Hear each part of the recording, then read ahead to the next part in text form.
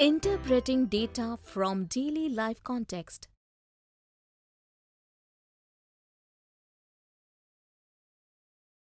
Hey Bubbly, what are you doing in the garden? Bunty, Mummy has prepared this table and given it to me. There are different flowers in the garden. I am counting the blossomed flowers to find out flowers that have blossomed. Why? Data. I mean to collect the data. Hey, but the data about all the blossomed flowers is already filled in this table. That's why you don't need to count the flowers one by one in the garden. Why? Because whatever details that are already filled in this table about the flowers, you just need to understand those data. How is that? Come on, let me teach you. Today, in this video, we will learn to interpret data from the table.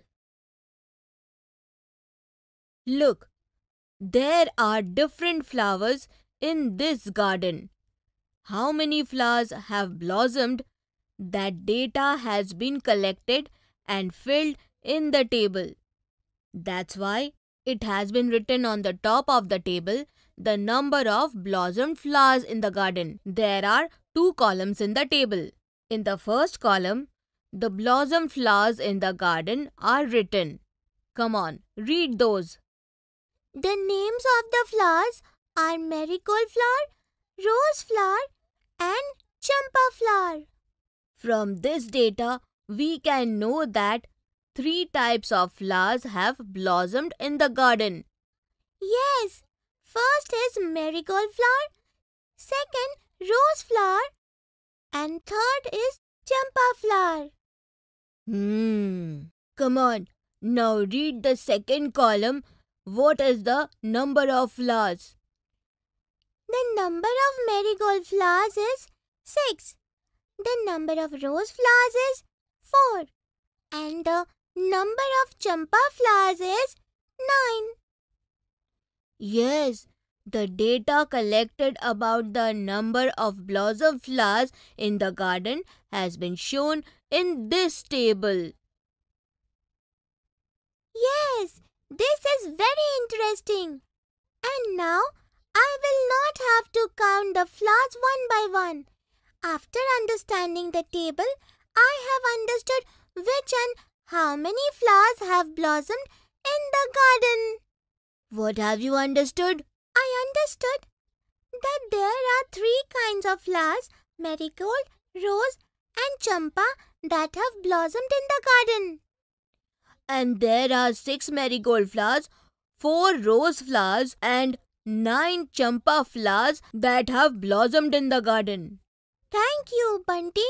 You have really explained the data in the table very well. Yes. Okay. Now show me the second table which Mummy has given to you. Here it is. Hey, there are only pictures of fruits in this table. The number of fruits are not written. So what will you do now? I will go to the kitchen now and count the number of fruits and come back. Hey, stop! You do not have to go anywhere.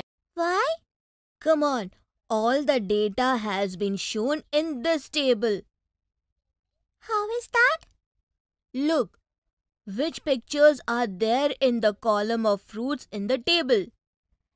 There are pictures of apple, pineapple, pomegranate and orange. Now have you understood that the data given is about which fruits? Yes, but how will I know the number of fruits without counting them? It is easy. How many pictures of apples are given in this table? There are 5 pictures of apples. Yes, so we have to write the number of apples 5 in the column of number of fruits.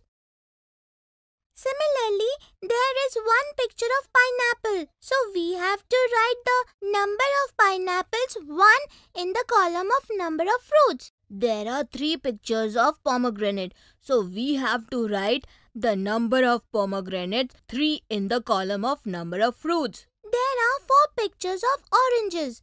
So we have to write the number of oranges 4 in the column of number of fruits. Absolutely right, Bubbly. Now you will be able to interpret the data given in the table, won't you? Yes, it is very easy to interpret the data given in the table. Thank you, Bunty. Friends, in this video, you learned to interpret data from the table.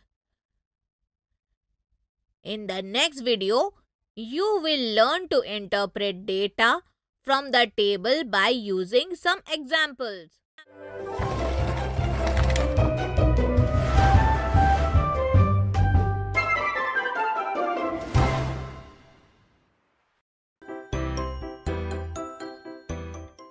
Children, in this video, we will learn how to interpret data from the table using interesting examples. I know how to fill the table. Now I will try to interpret data from the table. The data about utensils we have is given in this table. The data about names of the utensils is given in the first column and the data about the number of utensils is given in the second column of the table. Names of utensils, bowl, dish, glass and spoon are written here. So the data about 4 kinds of utensils is given. Here the number of bowls is 6. The number of dishes are 5. The number of glasses are 6. And the number of spoons are 9.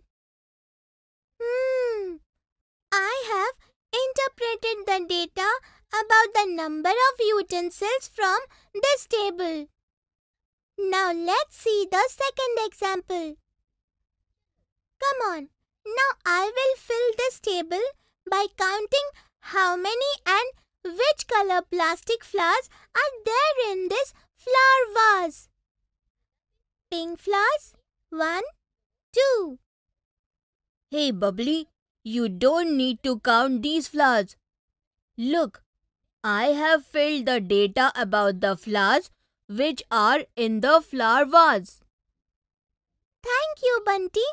I will interpret the data from this table. Okay. So tell me, how many colored flowers are there in the flower vase? The table has data about flowers of 4 colors. Which colored flowers are there in the flower vase? There are yellow, pink, saffron and red colored flowers in the flower vase. Which color flower is only one in the flower vase? Yellow and red colored flowers are 1 each. How many pink colored flowers are there? There are 2 pink colored flowers. Well done, Bubbly. Thank you.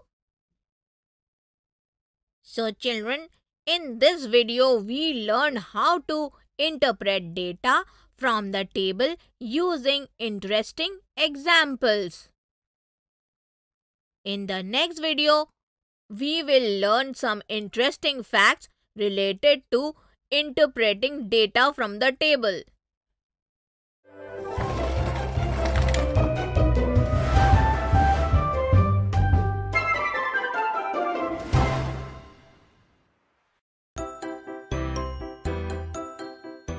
Friends, today in this video, we will learn some interesting facts related to interpreting data from the table.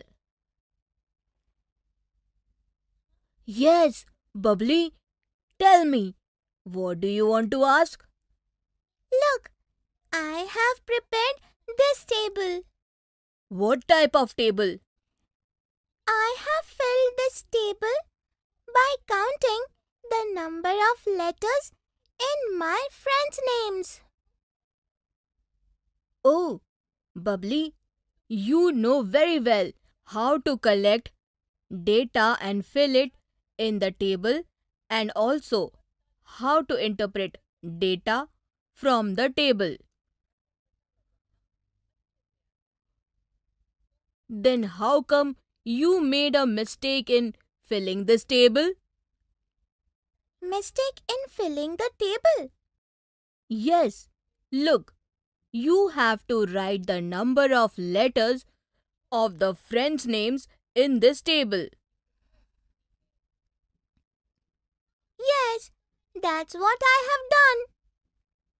Yes, but when you are counting the number of letters in any name, then you have to count all the letters even if they are repeated.